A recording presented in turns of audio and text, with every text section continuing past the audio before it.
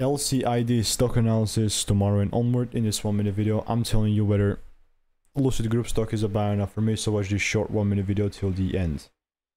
So for me to be bullish, the price needs to undergo a process where it needs to show me and give me the 3 rules, which is trend, supply and demand, and then confirming. That's for getting inside a trade plan, and then you have a game of managing the trade as well. But looking at LCID, what I was waiting for was a break above here on the 1 hour, then a break again here.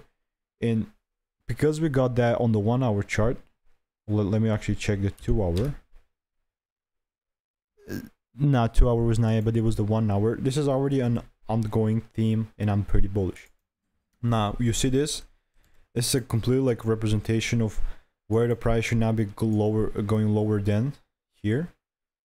And that's a great one, like 1 to 4. And this like upside delivery like was called off here before anything happened, like even yesterday.